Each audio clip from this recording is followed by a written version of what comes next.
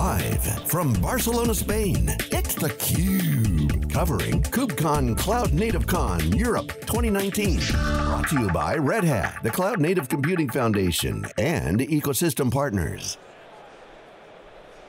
Welcome back to the FIRA here in Barcelona, Spain.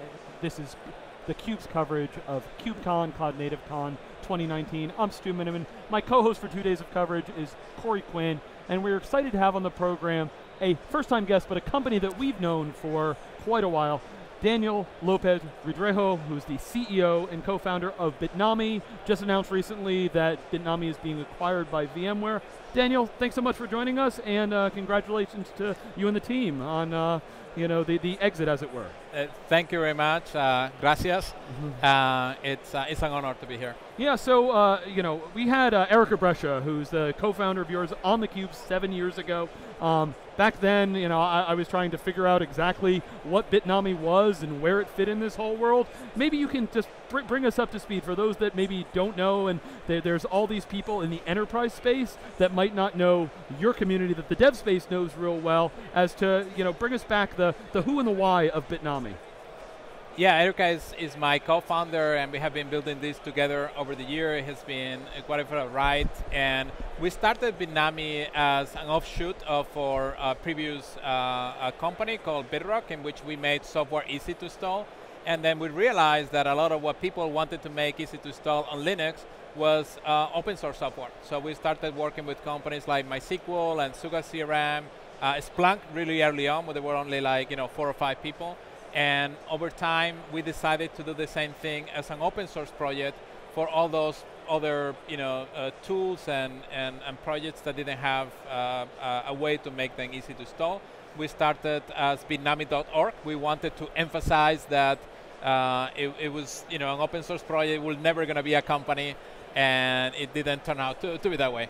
All right, so we got a lot of things to cover, but help us connect the dots as to those early, .org, it wasn't a company, to a company heavy in the dev space, to was starting down the path towards the enterprise, which seemed to be a natural fit as to what happened today. Yeah, so going back to your original question of why, we wanted to make, we've always been driven. There is all this marvelous open source software out there that is super difficult to use for a great majority of people, and we just wanted to lower the barrier to make it easy to use, and that's what got it started.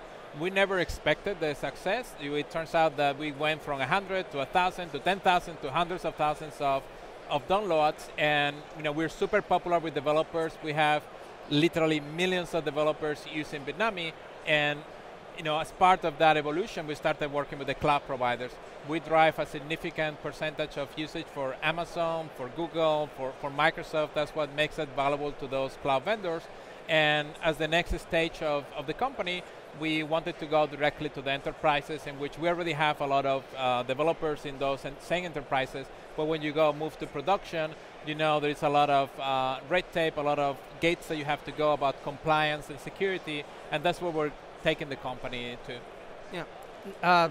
9-10 years ago, I stumbled over your company or project at that time, and it was the second best way I ever found to run WordPress. The first, of course, is don't run WordPress. I'm very serious. Don't run WordPress. And I'm curious now, with the acquisition of Bitnami, what is the longer-term vision for how this fits into a more cloud-native landscape? Is it continuing to just be the application, not just, but is it continuing to be the application that you get from a catalog and it's up and running? Is there a containerized story? Is there something else I'm not seeing? No, that's the core of Bitnami, and that we will continue to do that. What has evolved over time is initially you could download an installer and run it on your Mac, and then we were one of the first early adopters of AWS, so we created all these AMIs, and when people were thinking that we're crazy, that Amazon was a company that sold books, what were we doing? We kind of saw that where it was going early on, and then as Kubernetes came along, we were really early there as well, and we're one of the early partners of Days around Helm. We provide a lot of the Helm charts right now. We even have dabbled a little bit on serverless. So whatever comes next, we will be there, and our goal continues to be the same thing, which is to make awesome software available to everyone. So independently of the underlying platform, that's where we are focusing. So the core mission is not changing. We're just augmenting that and going after the enterprise, more Red Hat Enterprise Linux, more OpenShift, more multi-tier, high availability, more production features. All right, so you talk about all those pieces, you talk about Linux and everything there, and while I want you to help connect, how does that tie into VMware and what you see them doing today? Because sure, Linux has been something that could live on on the hypervisor for a long time, but in many ways there's been struggles and competition between VMware and them and the Linux community in the past. But starting to see some of that change, and maybe this helps accelerate some of that. Yeah, change. I think there is a couple of companies, Microsoft and VMware, that were completely different companies than 5 years ago, and probably the decision will have been different for us, like five years ago versus what the company is today and where they're going. For us, VMware is the holy grail of acquisition is 2 + 2 = 5, and that's hardly there's a lot of acquisitions that don't go that way. For us, it was a very thought out decision, and it was. I think it was clear for us in the sense that we have a very big footprint with developers. They own enterprise IT. We wanted to go to the enterprise. They wanted to go into developers. They understand open source, they understand distributed teams. Yeah, maybe I'd love to hear your insight as to that developer community, because when I walk around the show floor, there was that struggle between the enterprise and the developers, and now the storage world. We need to get CI/CD and all these things, and they're like, we don't know how to get there. And over the last few years, it seems there's been a blurring of the lines, and more enterprises embracing it. Open source is a big piece of that. So is it just, as you said, 5 years ago this wouldn't have happened, but now it feels like we're ready for that next step of the curve. Correct, and all of that is because of the standardization that Kubernetes is allowing. You can standardize best practices, and you're seeing a consolidation in the CI/CD wall, and it's just like things that used to be very exotic now is business as usual, and it's a parallel. I started using Linux in '93 when there was not even the concept of a Linux distribution. You have to do all these things to just get a prompt. But over time, like people standardized. I remember there were like 50 or 60 Linux distributions. Slackware, SLS. And eventually everybody, converge on Red Hat Enterprise Linux. I think something similar is going to happen. We're just midway there, in which you will not have KubeCon because, KubeCon will, Kubernetes will be something transparent that is boring. So we're not there yet, but at some point Kubernetes will be boring, and there will be layers on top of that where all the action is, or will be. Yeah, from my perspective, coming from a small startup background, it seemed to me that VMware was always one of those stodgy, boring companies I didn't have much time for. And lately there have been a series of high-profile acquisitions: Heptio, Wavefront, CloudFront, and now Bitnami. And it's really changing, almost without me noticing, my entire perception of their place in the modern evolving cloud ecosystem. I think so, and that's one of the things that attracted us. And I told to everybody, you get to spend a bit of time with the CEO, with people at the high level. For us, it was very important. And again, one thing that we haven't mentioned is we have been, for the most part, we have been bootstrapped. We have been profitable. We only took a little money from Y Combinator when we were already profitable. So we have choices. Sometimes our VC funded peers don't have that choice. So it was a very meditated decision. And for me, for this kind of acquisitions, with a much bigger company, joins forces with a smaller company, the strategies need to be aligned. And to me, VMware realized that the world is, a few years ago, that the world is going to be multi-cloud. The world is going to go towards Kubernetes and containers. And the acquisition of Heptio, the acquisition of Cloud Health, told us that they're serious about that, and that we can, fit right in and take advantage of that transformation that they're going at. And so far it's working really, really, really well. And that's part of what this made us decide to go in this direction. Yeah, Daniel, what can you tell us about what things, once this actually does close, what will that mean for the brand? What about relationships with, you mentioned Heptio, but not only Heptio, Pivotal, obviously is a big player in this space. How does all of that line up? So with Heptio and other units like the marketplace, other groups, we're already working with them before the acquisition, with Heptio, with KSonnet, and a bunch of other initiatives. And we're just going to double down on that. And they want to keep Bitnami, they want to keep the brand, they want to keep the team. If anything, we're going to get more resources. And again, that was the fact that they don't want to touch something that is working. They just, we have been partners for, I think, 7 or 8 years. And we have gotten to know each other over that time and build that trust that is needed. And, it's in a way, nothing is going to change. We're going to, the same team, doing the same things.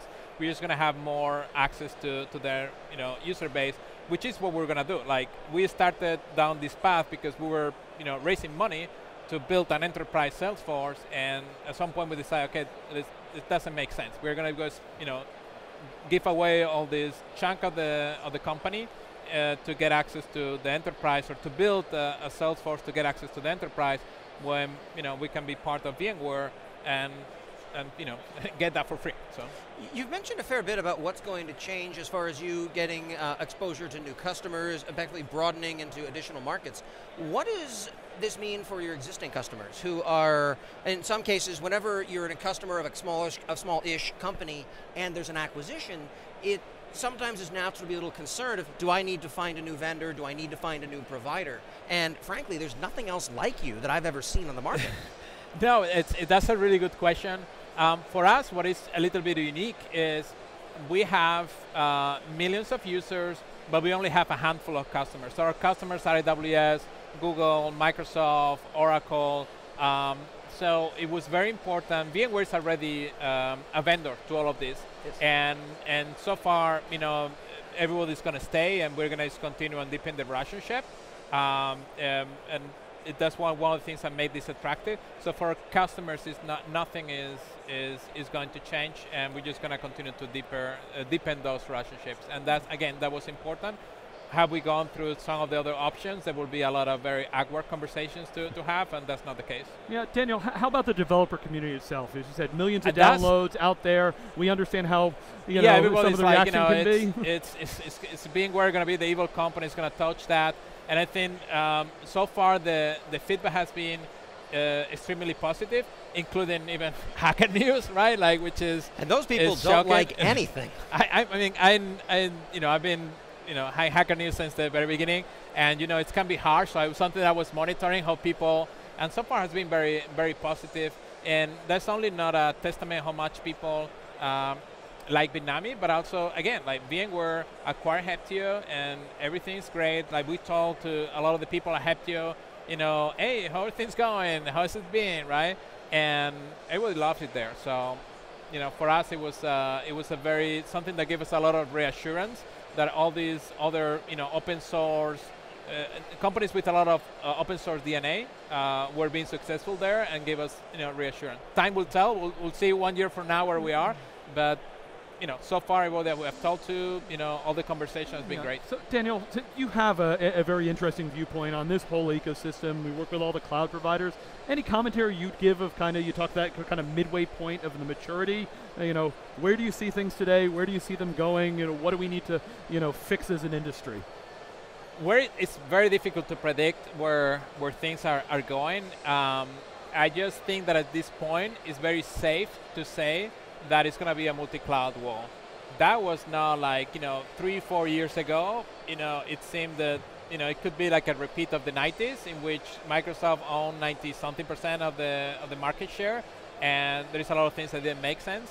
Right now, at least, Amazon plus a bunch of other clouds are very viable, and if anything, they are growing. So a lot of companies like HashiCorp, like VMware, companies that support this multi-cloud environment, not all of them, but all of them are very well positioned to thrive, because it's not going to change anytime soon. The other thing that I think is safely to assume is we're going to have more artifacts than ever. So companies like Artifactory I think they will do well, as any companies have to do with security. We're going to have more security issues, not less. But that's in the long term. That's as much as I can predict. All right. Well, Daniel, thank you so much. Congratulations again. We look forward to seeing you at VMworld, where we'll have theCUBE. There'll actually be our 10th year doing the CUBE at VMworld. Awesome. So we're excited, and always happy to talk to, especially the startups, having some great news here. For Corey Quinn, I'm Stu Miniman. Thanks as always for watching theCUBE. it.